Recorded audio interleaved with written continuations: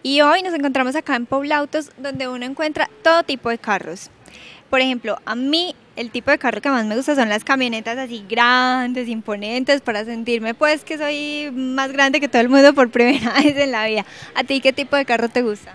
Bueno, Caro, yo sí soy todo lo contrario a ti. A mí me encantan los automóviles.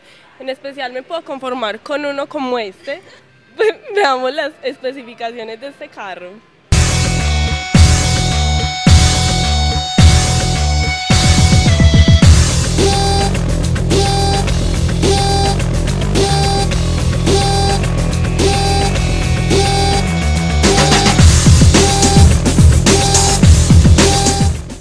Hola, nos encontramos aquí en Autos con Alejandro. Hola Alejandro, ¿cómo estás? Hola Alejandra, ¿cómo estás? ¿Bien o no? Muy bien, gracias. Alejo, vemos que ustedes siempre en Autos traen marcas nuevas. ¿Por qué no nos comentas sobre este maravilloso carro que vemos acá atrás? Bueno, este vehículo es un vehículo relativamente nuevo pues y muy exclusivo y único, por decirlo así, en la ciudad de Medellín. Es un Pontiac y su referencia es un Solstice. ¿Por qué no nos comentas sobre la seguridad interna, externa? Bueno, este vehículo es un vehículo que al ser un vehículo cabriolet representa como cierto riesgo para la gente porque es sin su capota, pero este vehículo tiene frenos ABS, tiene airbags en la parte interna que en caso de algún accidente o alguna eventualidad estarían bien protegidas las personas que estén en el habitáculo del vehículo. ¿Qué caja tiene? Este carro es una caja automática, no es tiptrónica como hemos visto en otros vehículos que hemos analizado aquí en el programa, pero una caja automática muy buena también. Bueno Alejo, ¿por qué no nos cuentas qué cilindraje contiene este carro? Este carro es un carro motor 2400 de 173 caballos de fuerza. Dentro de esta referencia hay otro también que es 2400 pero es con turbo y ya sube el caballaje a 260 caballos de fuerza. ¿Y por qué no nos comentas sobre el precio?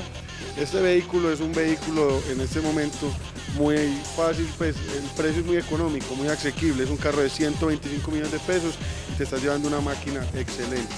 Bueno Alejandro, ¿por qué no nos comentas un poquito de la línea del carro y de los lujos que tiene? Bueno, este carro ha llamado mucho la atención pues en la ciudad, que siempre nosotros que hemos estado a la vanguardia en lanzamientos de vehículos, este ha llamado mucho la atención precisamente por su diseño. Es un carro que la tendencia en este momento en la empresa automotriz es hacia lo retro, o sea, lo anterior, pero sin perder esa parte de modernidad.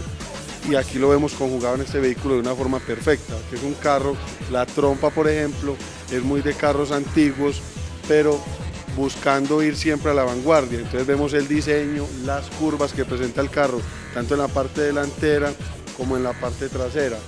Presenta este vehículo unos rines de aluminio, rin de lujo, rin 18, con una llanta de perfil bajito, haciéndolo un carro que es como tradicional, pero que está pues a la vanguardia en cuanto al diseño y a los accesorios de lujo que posee el vehículo. Bueno Alejo, ¿por qué no invitas a todos los televidentes para que vengan acá a Autos y indícales dónde queda? Bueno, Autos está ubicado en la avenida del Poblado. Los invito a todos que vengan y conozcan los nuevos carros. Ahora en este 2010 seguiremos innovando y seguiremos trayendo carros de última generación en todo el mundo. Lo vamos a tener aquí en Autos.